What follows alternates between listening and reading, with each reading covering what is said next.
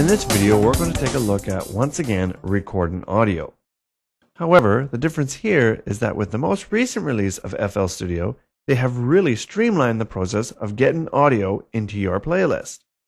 Before, there were a number of steps that you had to take when wanting to record audio, and now the process has been scaled down to a single click of a button, hence the name of the process, one-click audio recording.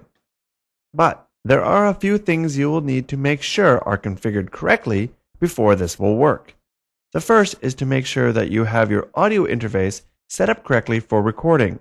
FL Studio will only support recording with ASIO supported devices.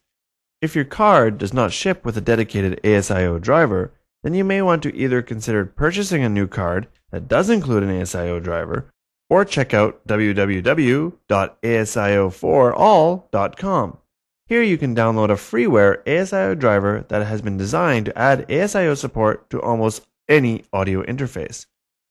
Once your interface has been correctly configured, the next thing you'll need to do is to enable the input that you wish to record from. From FL Studio's mixer, select the master channel, then from the drop-down input menu, select the correct input. And that's it. You are now ready to do one-click recording.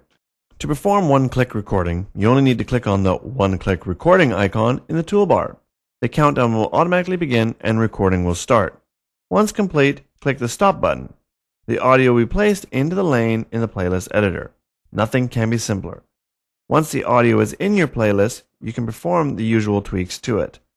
Perhaps this is the shortest instructional video we have made thus far. However, that just shows you how simple recording audio into FL Studio really is.